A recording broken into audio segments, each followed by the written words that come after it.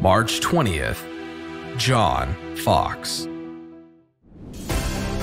Welcome to 365 Christian Men, where every day we aim to inspire and encourage with real-life stories about men. Foxe was an English Protestant author best known for his book on martyrs. Before he began his massive work, with possibly the longest title of any work ever published in the English language, he taught logic at Oxford. He served as a private tutor, and he wrote Latin plays with biblical themes. On this date, in 1563, the John Day Press in England published the English version of Foxe's Martyrology.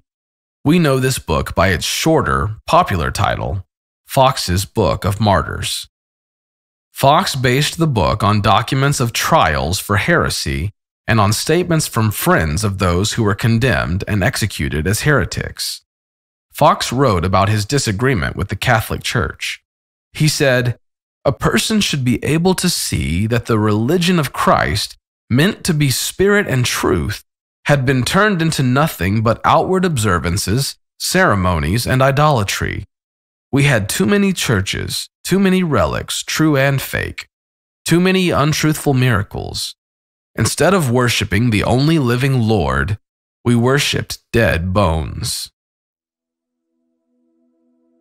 Sometimes a little listening can do more than any amount of talk.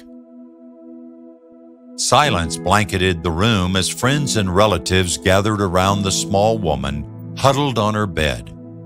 Her red eyes, finally drained of tears, stared straight ahead. Physicians had come and gone, and they claimed her melancholy life would soon take her to the grave. Her local church offered prayers, but even they felt pessimistic about her chances of recovery. In truth, those present were simply waiting for her to die. If they noticed the man's arrival, no one acknowledged it. He knelt beside the bed, prayed out loud for the woman to feel God's comfort, and then he did what no one else had done. He simply sat beside the woman and waited patiently for her to speak. John Foxe knew only that the older woman had fallen into a deep depression and that her family had given up hope for her survival. For many days, he returned to sit at her bedside, praying out loud for her to feel God's comfort and waiting patiently for her to speak. Finally, she did speak. Mrs. Honeywood shared with Foxe her many experiences over the years, visiting prisoners to bring them comfort, and her greatest despair coming as they were beheaded or burned at the stake under Queen Mary's rule. She was particularly haunted by the death of one prisoner, John Bradford, whom she had prayed with and believed to be a good man. On the day of his execution, she had followed John to Smithfield, prayed for him, and offered support even as the guards tied him to the stake and lit the fire. She remembered with horror how many people stood in the open air that day, waiting to watch a man burn to death, a man who had never hurt anyone. Foxe spent many days by Mrs. Honeywood's side, listening to her thoughts and worries, always reassuring her that her prayers and work with prisoners had been meaningful and that she belonged to God. Little by little, she emerged from her depression until she was whole again.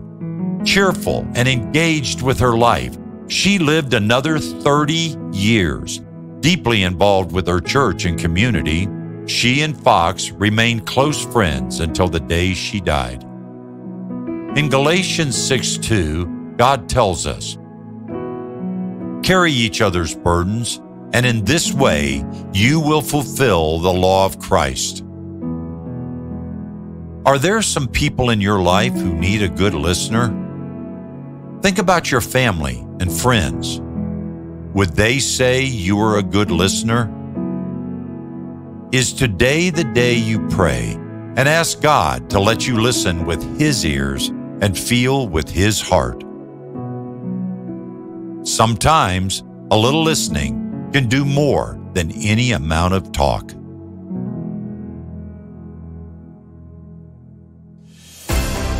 Thank you for listening to today's story. Every day of the year, our hope is to inspire you with real-life stories of faithful men who have gone before us. Hebrews 12:1 says, "Therefore, since we are surrounded by so great a cloud of witnesses, let us lay aside every weight and the sin that so easily ensnares us.